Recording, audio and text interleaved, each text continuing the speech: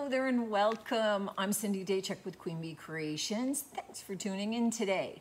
If you're into different crafting projects, different thrift flips and furniture makeovers, you're in the right spot. And I invite you to subscribe so that you can keep being in the right spot for some new ideas. I try and make an effort of doing some different things each time so you don't see me doing the same thing. You know, some things may be repetitive for you, some things may be brand new. Hopefully there's enough to interest you today. Now, okay, I don't know when you're seeing this, but the timing right now is that it's like early September, it's the cusp of, you know, the summer waning, the fall beginning, and IOD came out with their winter release and everybody and their brother is doing Christmas. And I'm still in t-shirts. I'm not ready for Christmas yet. I will get there for you, I promise. And I will do some things early enough for you to be able to jump on it. But I love fall. I'm not prepared to jump over it. So today I wanted to do a couple of different fall projects, different ideas, things that you could be doing, and you know, get you on a roll, get you started with that. So to jump on to the first one, I thrifted this big metal, like he's a wall hanger. I actually squished him down like this, just to flatten him out a little bit so that he could lie flat on a table. And what I'm thinking of is a big honking tablescape for Thanksgiving, right? So going into the fall season, Thanksgiving. I debated painting him, I debated decoupaging him, I debated a bunch of things. But what I decided to do was leave the metal as it is, but with one little twist. I want to do a little bit of aging on it. So that needs to sit at least overnight. So we're gonna get rolling on that first. Okay. And for this, we need a couple of things. And I'm just going to apply it with a chip brush. And because I'm gonna need it sitting up, I'm gonna do this. So, glass candlestick that I haven't gotten around to doing anything with. The top part is out of the frame a little bit, but you're okay. It's the same concept up there as down the bottom. Let me just take this little bit of a label off. And I need to, I know it's on the back, but it would bug me. Okay, so what I need to do first, got a little cup. I have hydrogen peroxide, vinegar, and I got salt. Any salt would do. I just happen to have coarse salt hanging around here. I don't know if I had, oh wait. Okay, I have some fine salt hanging out around here. I'd rather the fine, but any salt will do. Just the fine salt only because it will dissolve easier. So the mixture for this aging is roughly 1 tablespoon of hydrogen peroxide. Oh, I think I went through this last time with, okay. Safety, there's too many safety features on this sucker. Okay, we're just opening the whole thing up. I don't know. Maybe that's a pump. Oh, who knows? Okay, I'm just pouring. So roughly a tablespoon of hydrogen peroxide to a tablespoon of salt to about 1/8 of a cup of vinegar. So I'm gonna kind of roughly double it, thereabouts. Which explains when people come in, why do you have hydrogen peroxide in your shop? I have all kinds of weird stuff in my shop. Okay, there's my salt. And then about a 1/4 cup. So 1/8 and 1/8 is a 1/4.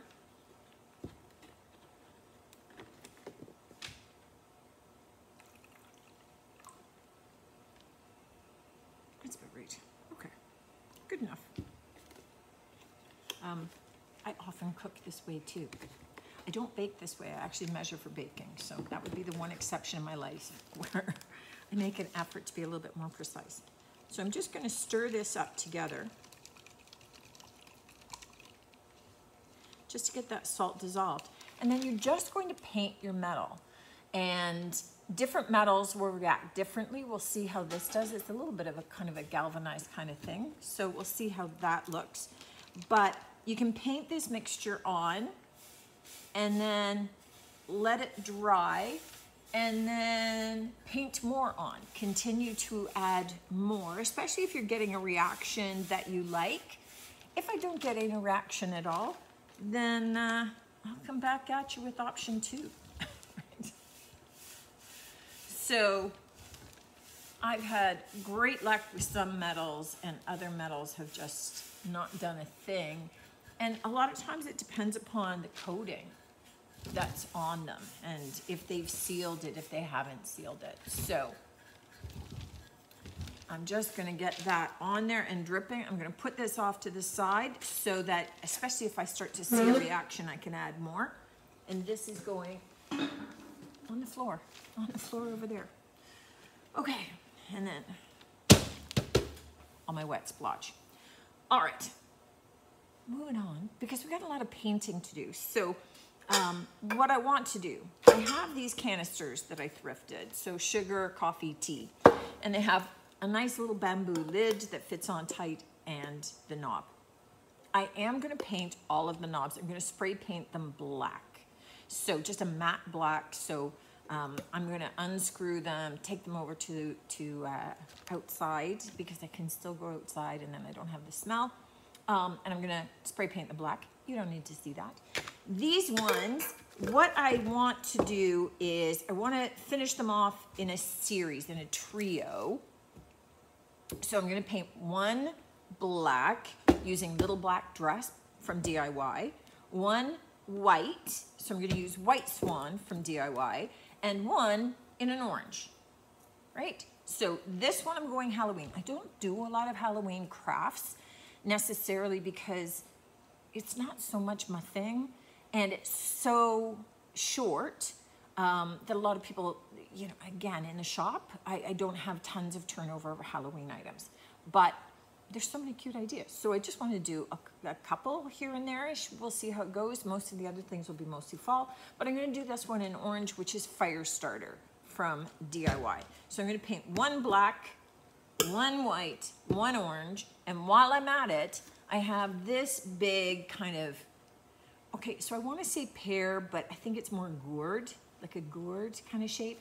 It's a paper mache one that I found at the thrift store. I'm going to paint it orange in the Fire Starter while I'm at it.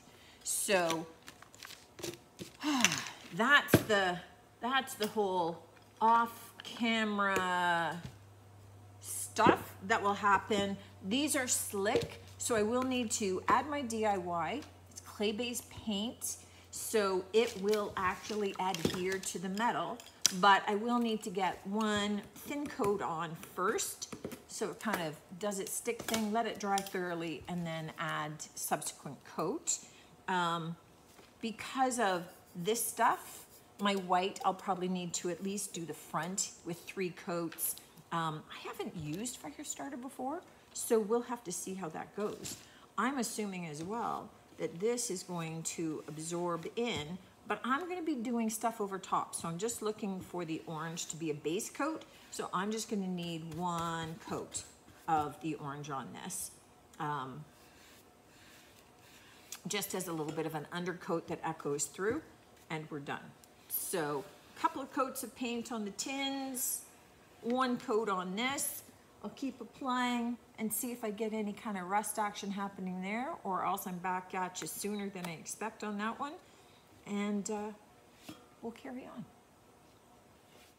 I figured that while I still had dirty paintbrushes and wet paint out, that I would maybe do another little tiny craft. I have these tiny little picture frames. I think you can get them at the dollar store. They're nothing great. I am going to paint these. So I am just taking the same black paint and I'm going to paint them the same colors as I did my jar, as the little canisters. So I'm going to do 1 white, 1 orange, 1 black, and I'm painting them entirely. So that means I am painting the glass front and all of the frame. And we'll do a little something with these as well, because why not? For our big gourd, we are actually going to decoupage onto it. And for this, I have these little napkins. So when you're decoupaging anything with napkins, and for those of you that have done this before, sorry for the repeat, but you have to actually separate out the plies. Now, these ones, I find it easiest to go from a ripped surface, and because I'm going to want to separate, kind of rip these apart smaller anyway, I'm just tearing it down the center, and you can see that the pattern on one side is different than the pattern on the other anyway. But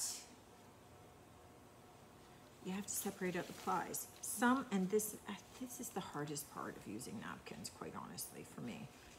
So some are 2-ply, some are 3-ply. So the nice, thick, more expensive napkins, they're 3-ply.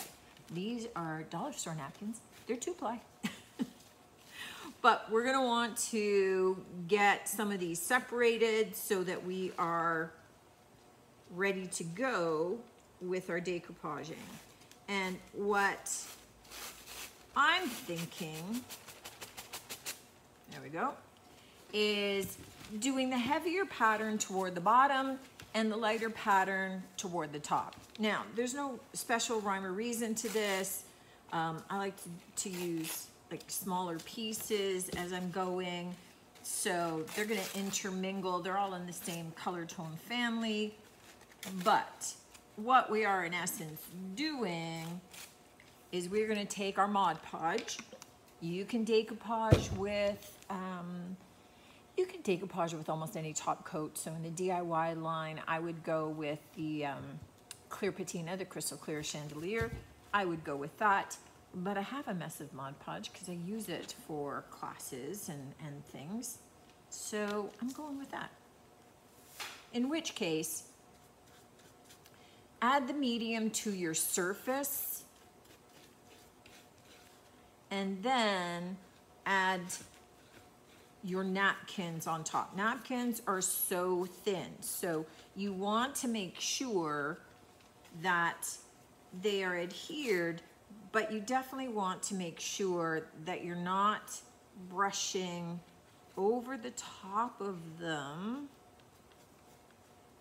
too much until they've dried, okay? The more that you go back and work over the surface, the more likely you are for it to catch, for it to tear. So I just like to go where I might have a big wrinkle and put it down, but then I'm gonna leave it and I'm gonna let it dry. And once this is dry, I will go over all of the surface that I've decoupaged with the napkin, and I will add another coat of my Mod Podge over top of that so that I make sure that they are all sealed in really well. Okay, so I'm just lightly taking my brush and kind of teasing out the edges just so that, you know, any wrinkling, and this is a curved surface, so I'm gonna get wrinkles, but that they make sense. They're all kind of lying down flat. And I'm gonna do this kind of lighter pattern up higher, and then I will start using the heavier pattern as I start working my way down the pear gourd pumpkin, whatever we want to call it.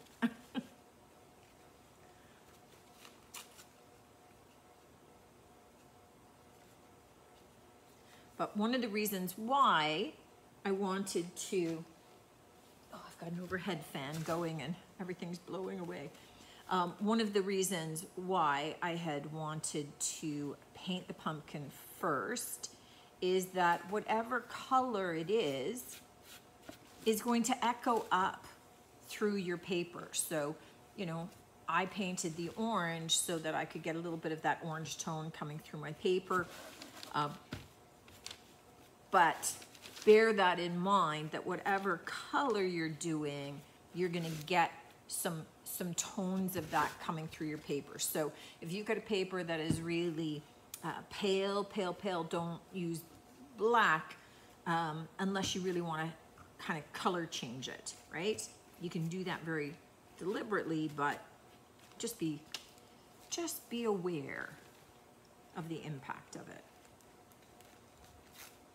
Well, our metal tin has had the night to dry, and it sucks. Didn't work. What I did do, I'm just grabbing a towel because I can feel all the salt on it, and we're gonna have to do different to this to get it to work. There is some rust that happened. I think that you can see some of that. What I did have to do was I could see that nothing was happening with it except like right around the edges where I think that the coating had already worn off of this. So what I did do was I took my orbital sander and I sanded it down and tried to take all the sheen off of it and then reapplied. And so I think that's what I've got, is that some of that took, but like I said, this has this coating on it, and in order to be able to get the look that I was after, I'd have to sand forever. So we're gonna just make it look kind of old and sort of crusty. We're gonna do our own thing. It's really what it comes down to. And to do this, I have a bunch of colors. As long as I'm painting, I'm probably going to be adding some old 57, some light turquoise in there. I have some of the orange, which we used before, the fire starter. I also have some Summer Crush It, which is more of like a burnt orange, which to me is more of the rusty. So I'm not sure how much of the bright orange I'll use. Layered Chocolate, which is a deep, rich brown. I have Pennies from Heaven. And I do have some of the Rust-Oleum metallic accent in bronze, just in case. So what I am going to do to start is I am just going to paint it with predominantly the brown as my base coat. And then we'll start adding detail over top of that. So I'm gonna get it all brown and then come back at you when this is dry, and we will start adding details then. But I wanted to show you and not cut that part out because, you know, I don't want you to think everything works perfectly all the time. And I also want you to learn from some of my mistakes in terms of, you know, that shiny galvanized metal really isn't gonna rust out for you. And I thought it might not, but I always think it's worth a shot first, meaning let me try it and see if my thoughts are correct. In this case, no. But sometimes I'm right. While I'm waiting for my big cornucopia to dry, I'm going to continue on with my little frames. So what I do have are the JRV, so Jamie Ray Vintage Halloween Minis. She's got two different sets. This is the one that has the Happy Halloween phrase. It's got a little ghost, a skeleton, witch on a broom, a pumpkin.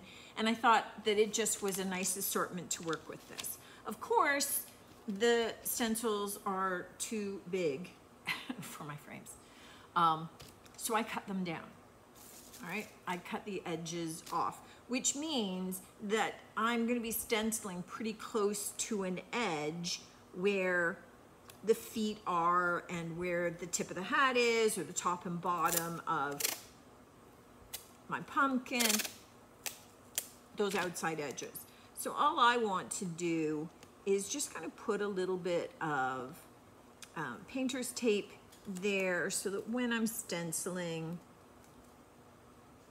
I can get the full paint impression, but I'm not going to get my paint all over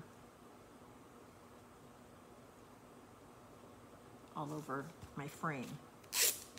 And it's just one of those things to consider, whether you want to cut your stencil down or you don't want to cut your stencil down, totally up to you, right? I just felt very committed to these little guys in here, and taping it off is not a big deal. And there are times that you might want to, you know, put tape over segments of your stencils because you only want certain words or certain phrases or only a piece of your stencil. So painter's tape, masking it off is kind of a normal aspect of it. All right. Now, because I have an orange, a white, and a black frame, I want to paint one in orange. I'm going to do the pumpkin in orange. I'm going to do the ghost in white. Kind of makes sense, in which case my witch is black. So I have 3 different little stencil brushes.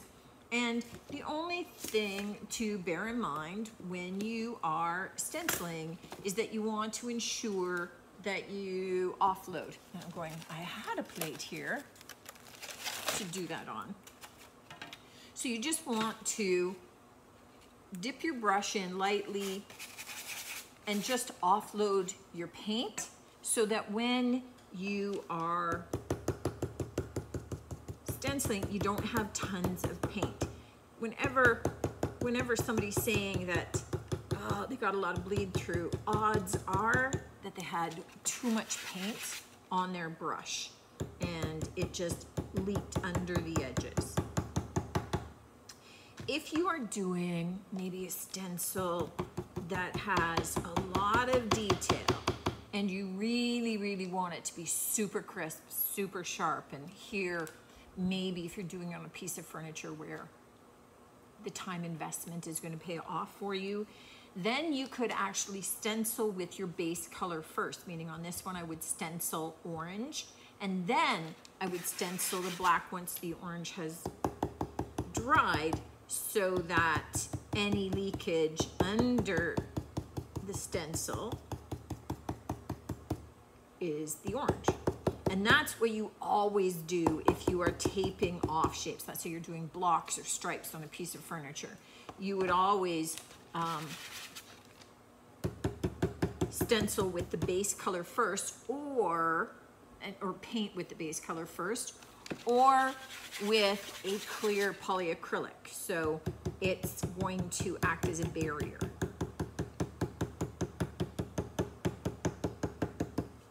Okay, so there's our witch. Doesn't she look good? But let's peel this off. And there's our little witch. Now, I have one other step that I want to do on these, but let me get the other two stenciled so they can be drying. And we'll get them going. Oh, I'm going to do the pumpkin next. I'm excited to see the pumpkin. Now, I do want to show you, before we move on to our little tins, one little thing that I'm doing on the pumpkin. The ghost and the witch were just thin line outlines of the item, but this has a lot of color and a lot of body to it. So somewhere on my table, here we go.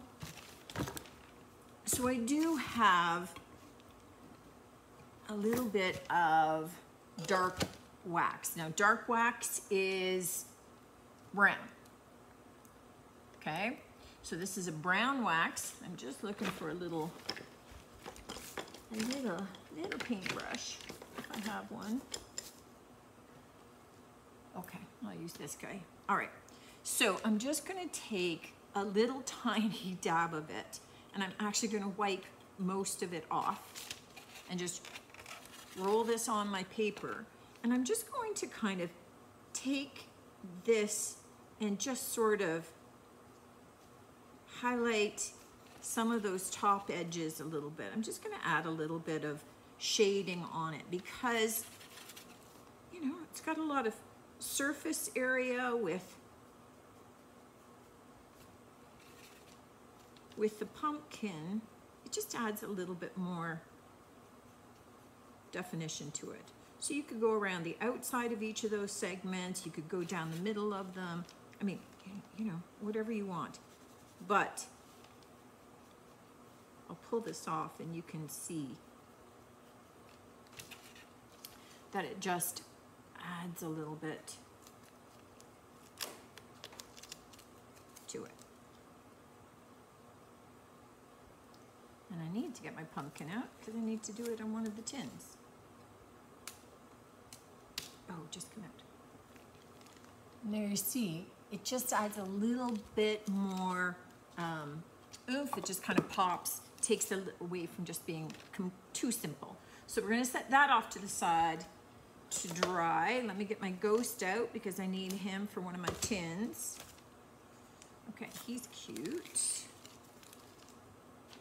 So there's our ghost.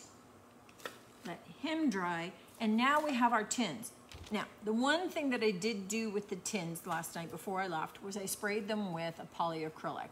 Just because stenciling on a really curved surface like this is a little bit challenging because your stencil wants to pop up. Just looking for my witch. Meaning that when I have it like this, if there are tiny little pieces like these lines by your head, they're going to want to go up. So if I tape the whole thing down, then typically too much of it is popping up to be able to do. So I actually like to just tape one side and then work my way across so that I'm keeping it level and I know where it is. But I have the tin sealed because if I really mess it up, I have a bit of a chance to maybe wipe it off and fix it.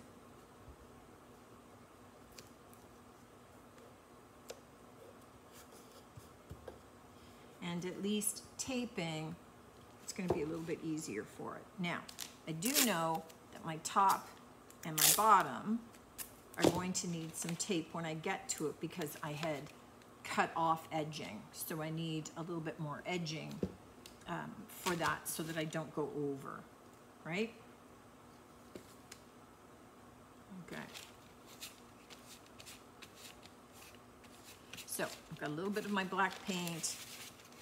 I've put it off to the side. I find this easier to do toward me.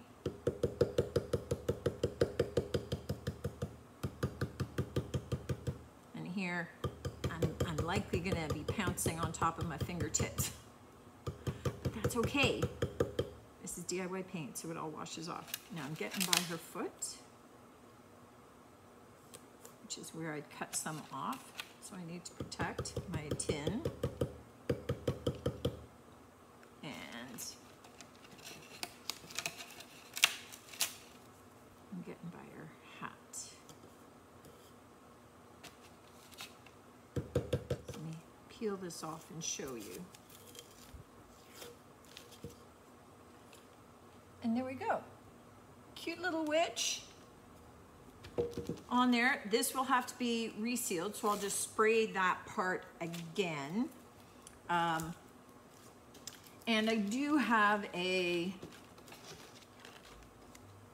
Happy Halloween that I was debating putting on all of them so that I have that back and front, but it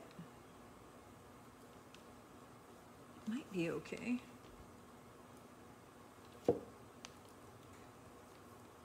Maybe. Well, I'll try it on the witch and we'll see. There we go. Okay.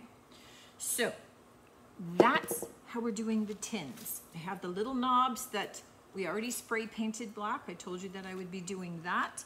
And those are drying. Well, they're dried. I did that overnight because then I don't have to smell it.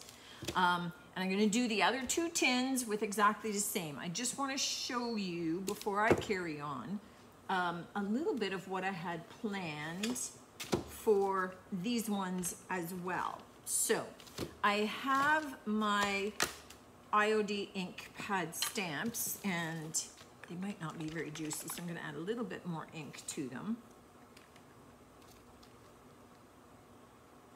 So let me just add a little bit of ink. Let that soak in.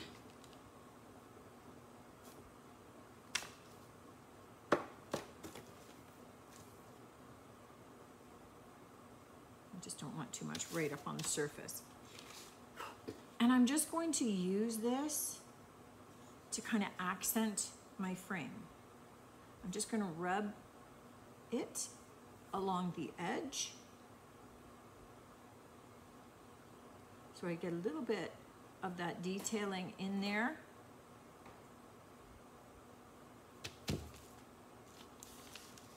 And then I can also do it on that inside edge, just a bit. Just to give it a little bit more definition. And I don't mind if it smudges, I like that. It just gives a little bit more of a pop. And frankly, you can take a paintbrush, dip it into your ink, and kind of accentuate some of those smudges if you want.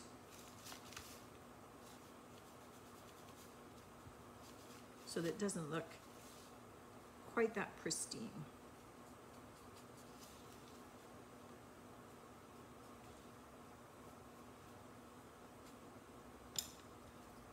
And there we go. So I'm going to do that. I just think it outlines it a little bit better. I'm going to do that. Once these are dry, I'm going to seal these as well. Okay? But I'm going to do the black on this one, and then I have my white ink to do on this one. So I'm going to do exactly the same. So I'm going to finish off my little frames, get them sealed. I'm going to finish off my tin cans, get them sealed and the lids put together. And then that project's done. This is mostly dry. And you can see perhaps that I didn't bother to do it so that it's perfectly covered or painted, because we're going to be dabbing on and creating texture and things. Anyway, so what I have on my little plate here is I have some Summer Crush. I have some of my layered chocolate. I have some old 57. I have some Pennies from Heaven. Over here, I have my modern, the metallics Rust-Oleum Bronze open. I got a couple of brushes, and I got some sponges if I need them. And really, I'm just gonna start dabbing some color on. So, putting it on a little bit irregularly, so you can kind of see, just kind of heading up, the orange going a little bit more where I want some of that rust to look. And I'm just moving my brush around in some different directions as well. So again, I don't want it to be all perfectly even and looking painted. I want it to be irregular and you know, different tonal qualities. So with this, I'm just looking to build up the color. So, you know, I can dip into some of the other colors as I need to, and I'm not switching my brush out. You know, I can, if I need to start layering colors after, but I'm just going to keep building this up a little bit, up the body of this. And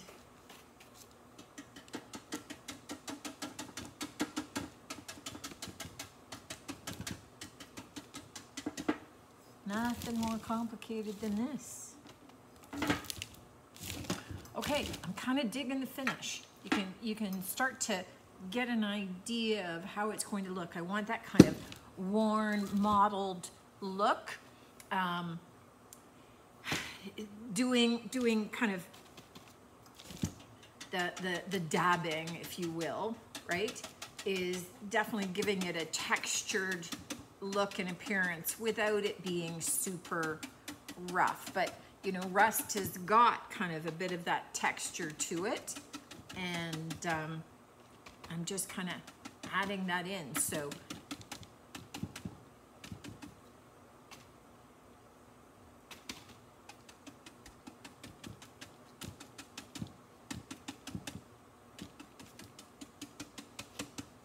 okay, I'm going to keep going and adding that all the way around and letting it dry.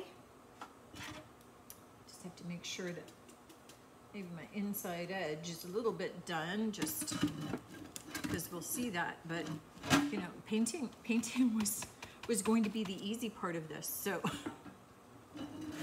figures. It's just the way it goes, but I want it to have that worn, aged sort of fall look, not brand spanking new. So, you know, you do what you gotta do. As you go, you keep building up color until you get kind of this wonderfully modeled, kind of aged look. And now I'm really grateful that the other way didn't work, because I think this looks way cooler. It's gonna look way better. So you just keep dabbing until you have the look that you want.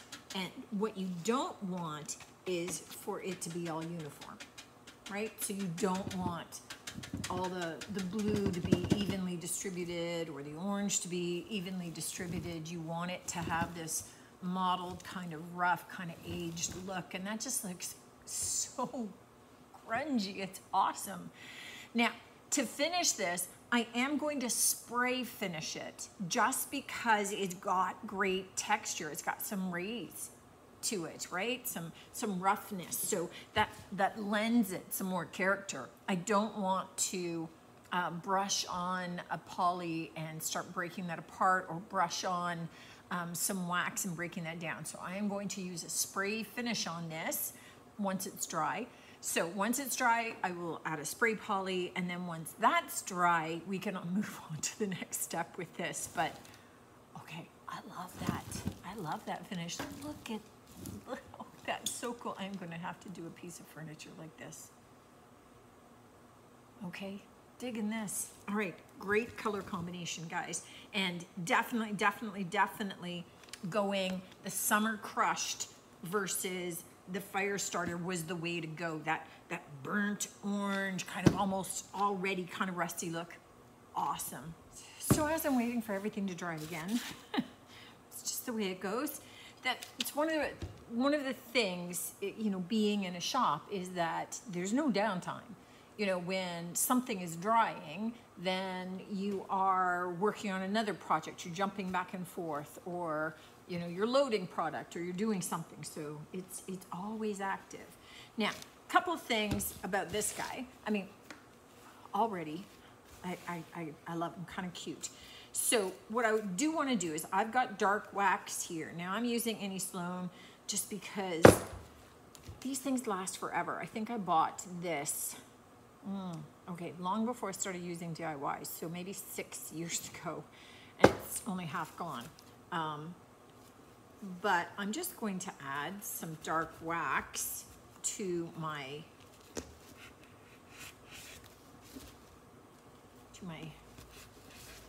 what's this called on a pumpkin, the stem. On a pumpkin, it's called a peduncle.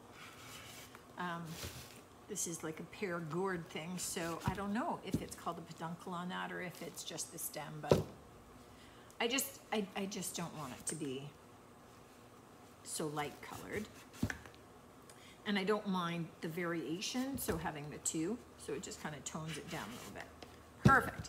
The other thing I want to do is take my dark wax, and I want to add some of it in. So I'm just taking, because this just looked too pristine, and it's got wrinkles, right? And I like adding the dark wax to it so that you can see those wrinkles, and it just kind of ages it, right? So let me do all of this side, and then I'll show you.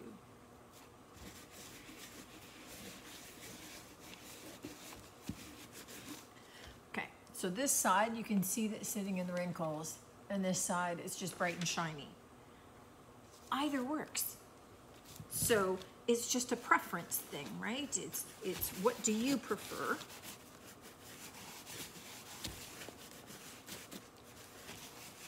And because this is already sealed with the Mod Podge, right? I'm able to do this, and it's not, you know, and I'm able to move it around. I could take some clear wax to be able to lighten it up again. You're probably not gonna get it all out of all of those wrinkles, but if you went too heavy, although you saw how heavy I went and how much I was able to move that around. So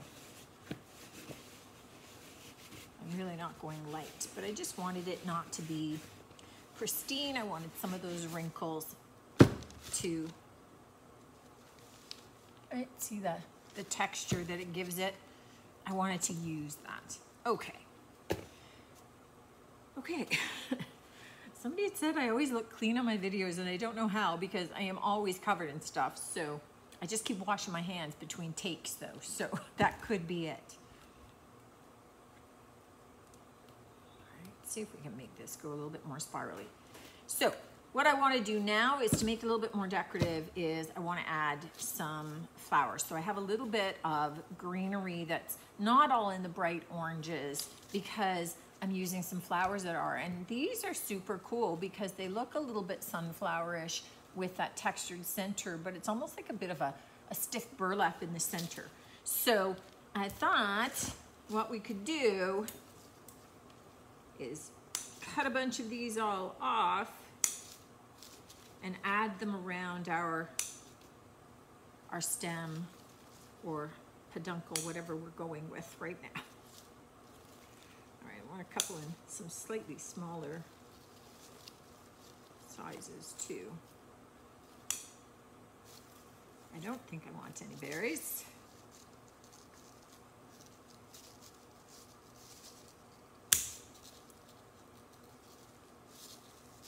And, oh, way to kill my scissors. I want to cut off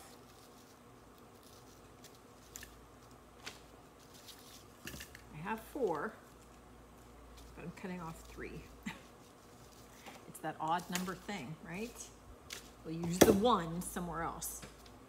Okay, so as my heat gun heats up, I just want to start adding these around the base. And my leaves, I'm going to lay down first, and I'm putting them further away from the stem because my flowers are going to go up closer to the stem. So I just kind of want to start off by acknowledging that those leaves are, that the flowers are going up there, so then my leaves don't start up that close so that they still are hanging down far enough, if that makes sense, right? Then I leave them visible. And I give the flowers some real estate. Okay. So those are my 3 bigger leaves. I'm gonna tuck, I have 3 smaller leaves. Hang on, maybe I'll do my flowers next, and then I will tuck the smaller leaves where I need to, because I might want them up closer too, with the full knowledge that I have tons more leaves I could use. So I'm not limited. But I have that natural 3 logical places now to be able to put my flower stems. This is a nice big one. And they've always got kind of a flip to them, right? That where the flowers are more open or less open, and just look to use that to your advantage. Like this one has this natural bend. So I'm going to put it in a way that allows that bend to just seem natural rather than an unfortunate circumstance. So it can look squished. So that's the reason I put him under that curled up stem, peduncle, whatever we're going with here.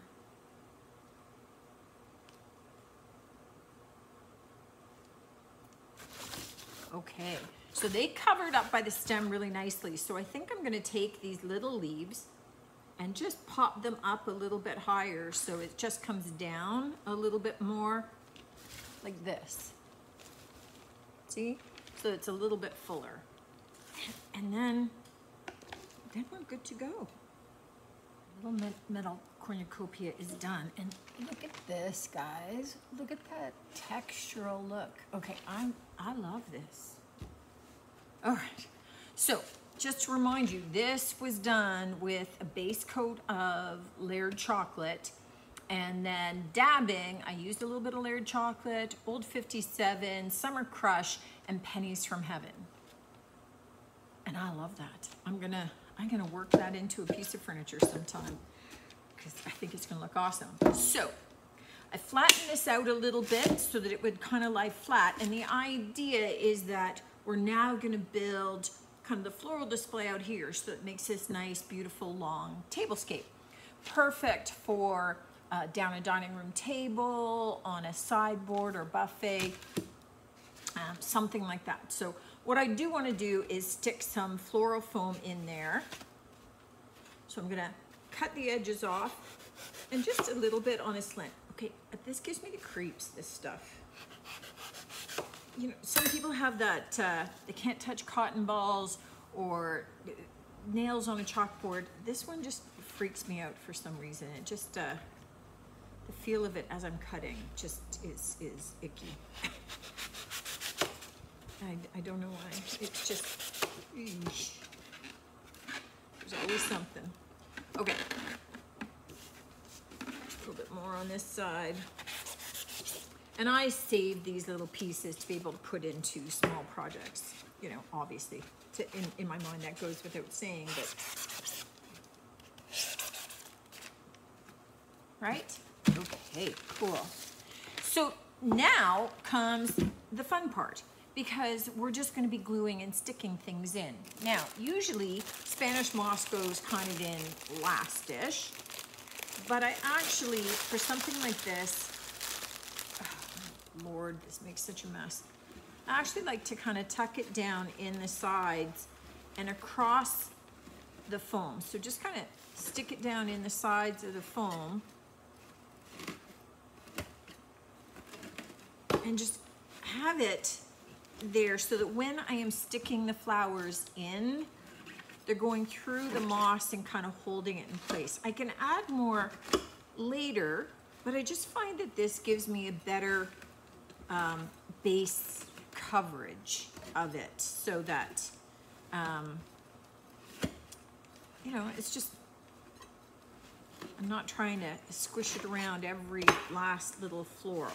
What I am leaving is the bottom blank because if I need to, I can hot glue items down into there. So I have some big kind of rust colored flowers. I have some fake wheat that I thought would be good around the base. Certainly, you know, lots of leaves and greenery and all that kind of stuff.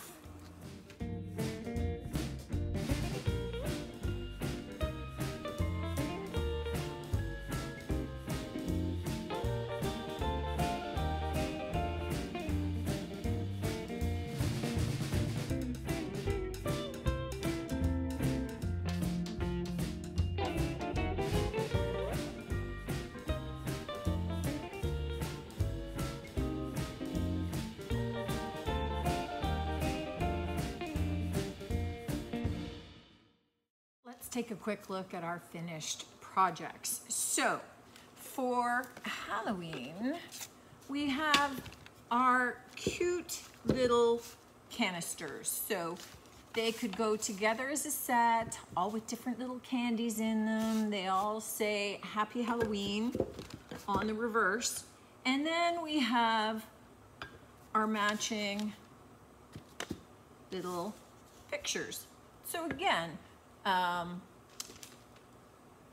kind of, I would mix and match them all so that you get a different combination, but just super cute, super fun. I mean, if you've got little frames like this, the other thing that you could do that I was actually debating after I was sealing them is just kind of dry brush the white all the way around here and dry brush the black around the outline so that you have more of a contrast. So if you'd like, that's an option for those as well. And I may go back and do that, who knows. These guys, nice and cute, easy to find little canisters in any of the thrift stores. This big paper mache gourd It's just kind of a cute little tabletop. You could just put it up on top of a candlestick if you wanted. You could add some extra greenery underneath, put it as part of, and some extra fresh gourds around it as a bit of a tablescape. But it looks great. I love the little bit of the dark wax on that raffia tie at the top. And I really like it putting the dark wax over it. Now that the dark wax is dried, if you wanted it shinier, you could buff it and still have the dark wax look, but have it a little bit shinier. But I kind of like it in the slightly matte look. Our big project, and I gotta tell you, I really love the finish that we got onto our big metal, I don't know, cornucopia, is that what you call it? So it does have the hanging hook on the back, so it could hang if you wanted, because it still has the opening on the back, and because I flattened it, it'd sit nice against the ceiling, against the wall, or laying it flat as part of your tablescape. Just so pretty. So I had added some little tiny sticks that had to add just a little bit of texture coming out, some extra pine cones here and there, but it's really just about putting your florals in places that make sense to you. And so glad that the first experiment failed, because it wouldn't have looked as good as this. And I really like that finish. Let me know what you guys think of these. Always love to hear from you. I will be doing some more fall ideas because I'm in the mood. And I have some extra ideas in my head, so watch for those. They'll be coming up. And you know, I'm not done with fall. Like, I can't move on to Christmas yet. I'm still in the fall mood. So look for me doing more fall crafts, and then some others interspersed in there that really aren't one season or another, because hey, that's the way it goes. But again, thanks for tuning in, guys. Let me know what you think. I look forward to seeing you on the next one, and until then, take care.